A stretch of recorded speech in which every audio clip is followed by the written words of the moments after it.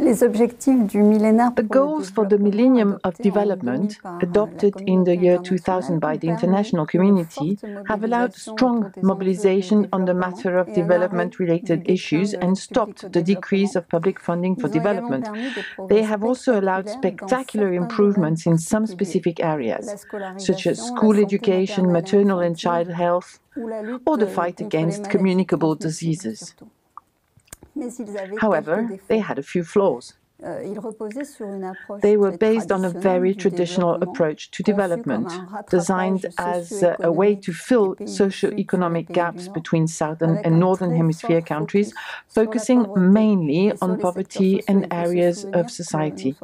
Let us not forget we had recently experienced decades of structural adjustments, which had led to a huge increase in poverty. There was also another flaw. They are based on a compartmentalized vision of the world. This approach mostly disregards the objectives and the study of links between objectives, how the way these objectives are connected. In 2015, the goals of sustainable development emerged in a radically different context,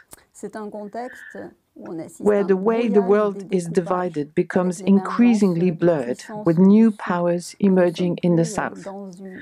We no longer live in a binary world, but rather in a multiple pole world, with powers emerging in the Southern Hemisphere.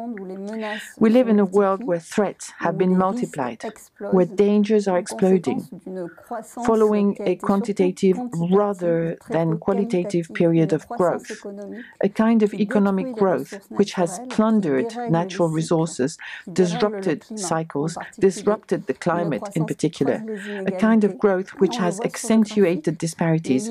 As is shown in the graph, we are starting to exceed the limits of our planet in a number of fields. There is no solution, there is no backup plan. We need to rethink the models according to which our countries are developing, obviously using energies, but also creativity and the technological and scientific revolution which is taking place. But that's an entirely different story. What does this agenda of sustainable development look like? It differs from the previous one by three main evolutions. First, a much clearer balance between the three pillars of sustainable development: the economic, the social, and the environmental pillar, which we can see on the slide. The number of goals for sustainable development of our planet is much greater. Also, the agenda contains a much more exhaustive list of traditional objectives regarding poverty, health, and school education. Goals have been added on the matter of global public assets, including the climate and the oceans, for instance. Others testify to the very important international debates taking place, for instance, the role played by governance or the fight against disparities. Add another important one on partnerships, because, as we speak, we know we must act together for the countries of the world, together for all the players, no matter where they come from, in order to build this agenda for sustainable development. The agenda is therefore much more exhaustive, but it also includes integrated goals.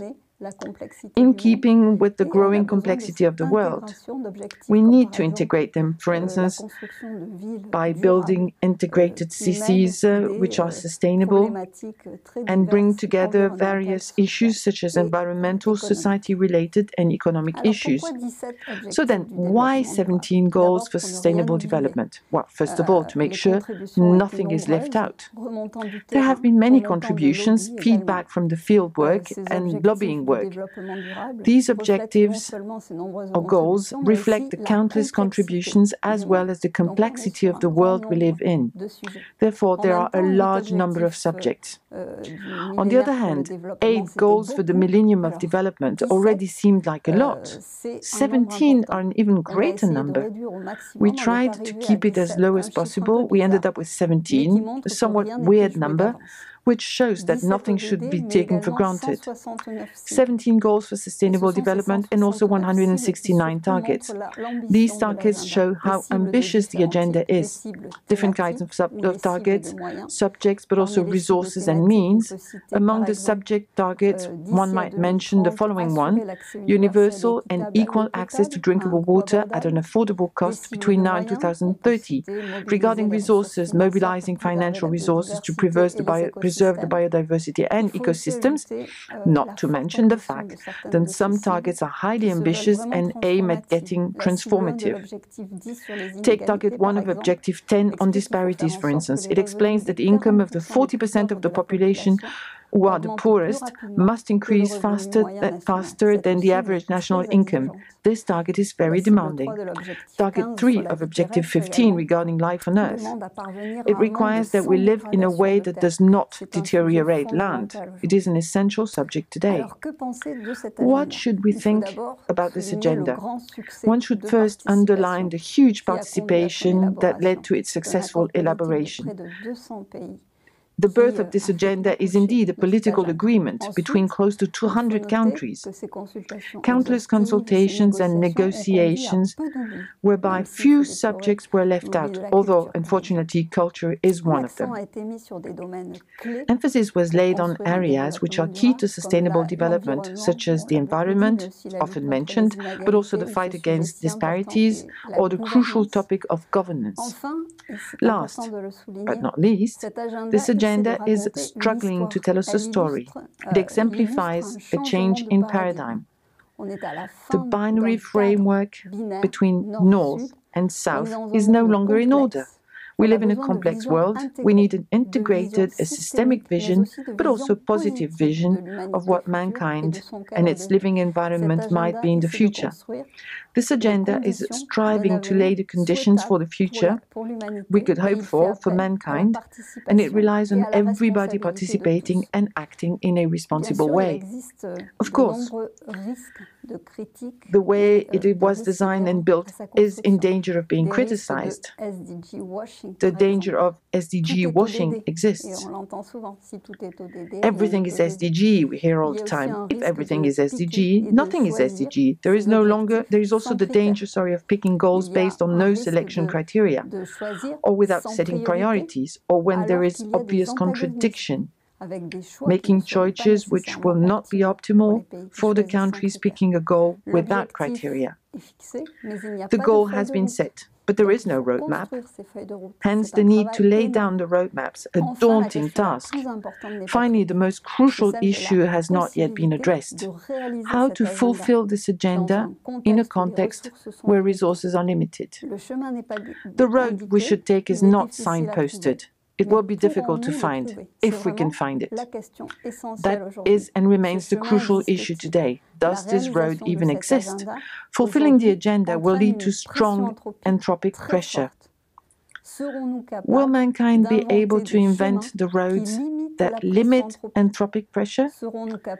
Shall we be able to fulfill the agenda while relieving the pressure? New models must be invented. Creativity is essential. New models which limit resource consumption. We must pave new ways, tap into existing ones, in the ones which have a different kind of relationship to nature. Ways such as the buen vivir from Latin America, ways such as those traced by symbiotic economy. Being creative will help us build the agenda for sustainable development and to fulfill it in a context with limited resources. One last focus on indicators. Monitoring will be key to the success of this agenda. 241 follow-up indicators were set by the United Nations Statistics Committee. These are scalable indicators. They will benefit from progress made in the field of statistics sciences. They will improve in time. The indicators must be complemented by the various countries so that they match their characteristics and national backgrounds. A network was set up to take care of the follow-up and monitoring process. An annual high-level political forum will review the progress, and a report will be presented every 4 years. The burning issue, however, regarding indicators is about statistics and producing statistics in the poorest countries. It is essential that we deal with the matter of reinforcing their capacity to produce statistics. These countries must be able to keep track of the progress, measure the indicators regarding the social, economic, political, environmental life before they can implement a sustainable development agenda. Un agenda du développement durable.